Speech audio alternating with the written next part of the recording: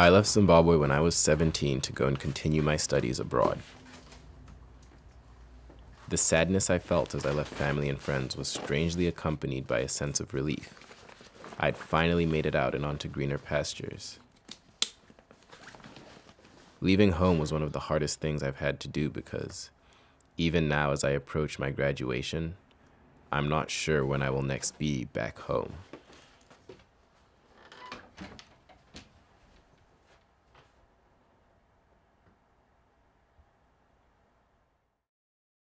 Alright, so my name is Chido Munyati. I'm 34 years old, and I work for the World Economic Forum in Geneva, Switzerland.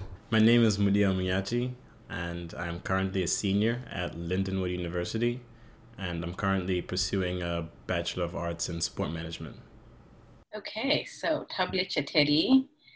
I grew up in Zimbabwe. I went to Cape Town to where my sister was for school, and I did my final year of high school there before coming to America to play tennis.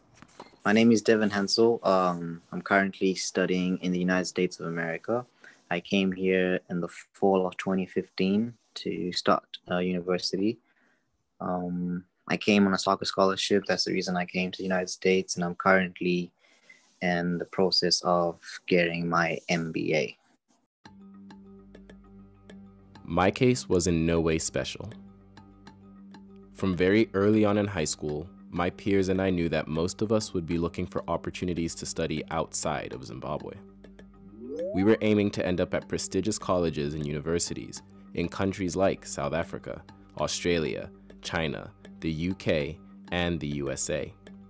Most of us expected to land somewhere in South Africa, as Zimbabweans make the largest migrant population in South Africa, with estimates being near the 3 million range.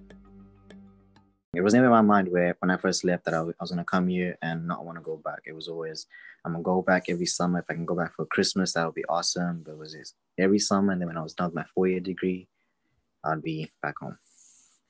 Within the next 5 to 10 years, I'd like to move back home, but with the current economic and political climate, I don't see it being the case. It was never my plan to go back to Zim, which breaks my heart for sure, but I was either going to stay here, but coming here, I understood it's actually not that easy to stay here. I can't just find a job and be like, well, I can be based here. It's not that simple in America.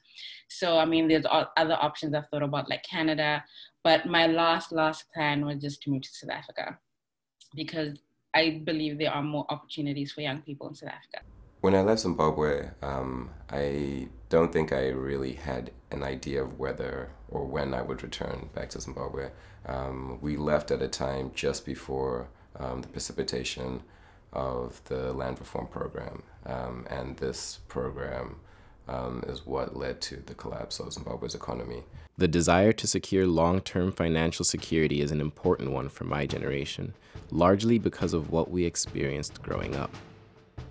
My family often reminds me that I missed out on the good old days of Zimbabwe, a Zimbabwe which only exists in something of a dream in comparison to the Zimbabwe I lived in.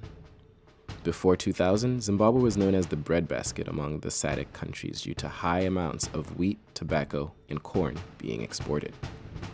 However, on the 14th of November 1997, a day that has come to be known as Black Friday, the Zimbabwean dollar crashed to 72% that of the US dollar.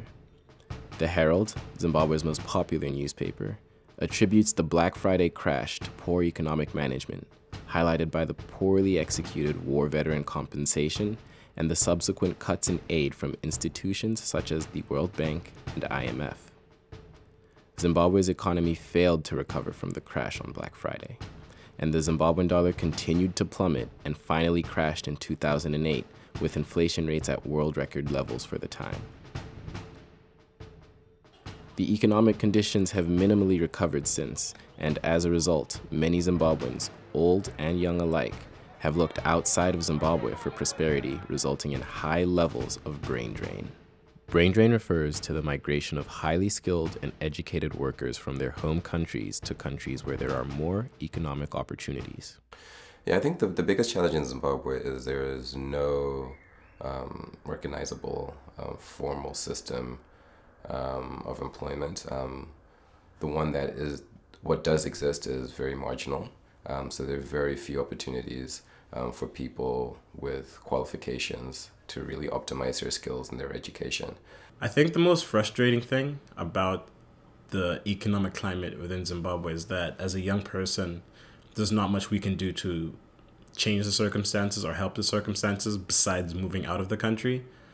I just knew from the beginning that for career-wise, moving to Zim after being in America wouldn't help, especially that I don't know if my degree would be beneficial in Zimbabwe. I don't feel like I could go back and get a normal job and then live on that salary by myself the way I am doing it right now. So since I've been here, I've become a lot more independent. I have a bunch of on-campus jobs that help me pay for my rent and stuff, and I basically sustain my own living expenses here by myself. I would still be safe if I go back. My parents would obviously still look after me, which is kind of something I don't want to do personally, since I've been living by myself and I just have that independence now. Not many people are earning much in US dollars, so they kind of struggle to gain sustenance in terms of having savings and planning for the future because they're kind of living day to day. Zimbabwe's medical professionals provide clear examples of how the flight of skilled workers is crippling Zimbabwe. The WHO estimates that Zimbabwe has 1.6 physicians and 7.2 nurses to every 10,000 people, revealing a clear deficiency of medical professionals. When one considers that there are an estimated 18,000 Zimbabwean nurses working abroad, it becomes clear the impact that brain drain can have on a developing country. In researching Zimbabwe's brain drain issue, I read through multiple articles discussing the phenomenon from a largely economic standpoint, which paints a bleak image of Zimbabwe. While there is a good amount of data to support the trends of emigration that I was a part of, there was next to no information about the most important element of it all, the individual people emigrating. I've always told myself that I would love to return home and that I don't want to be a foreigner for the rest of my life. By the time I got to my junior year of high school, I started to feel a sense of disconnection and a longing of wanting to go back home. When I first left, I didn't know what I was going to do when I got back, but I just wanted to go back and start something. I remember I had a friend from Ethiopia, and we would have conversations about what it would mean to go back home, to contribute, to rebuild our countries. I feel like my generation, when we get old, there's a lot of smart people that might be in positions to help change the country when the time comes. At the end of the day, Zimbabweans are talented. I think if we can get more leaders that are focused on the future of Zimbabwe instead of focused on the here and now and how much can I make, and if we focused on youth and invested in our youth and use that as a driving force for our future, I think that would be one huge aspect that would change Zimbabwe's fortunes. When I was younger, particularly when I started university, my idea of contributing to Zimbabwe was contributing directly to Zimbabwe from Zimbabwe. I think when you live abroad, I think you realize that you can have an impact on your country in a broader sense. It doesn't have to specifically be impacting Zimbabwe. It can be impacting the region or the continent broadly. I do know that for something to be fully successful in Zimbabwe, you do have to fully immerse yourself in it and fully be on board with it. And it's not going to be easy, and there are going to be a lot of stumbling blocks. I do think being here, I can still help, but there's sometimes when I'm like, I need to be on the ground and like fight, because we're fighting for the next generation that may be our kids. In a situation that seems truly bleak on paper, there is a spark of hope that is carried by Zimbabweans both home and abroad. A hope for a better future for our country. Hope that we will be part of the change and will one day live to see a better Zimbabwe. To my fellow Zimbabweans, I leave with this. Let us all work to make Zimbabwe the breadbasket we once were, because I don't know about you, but I don't want to be a foreigner forever.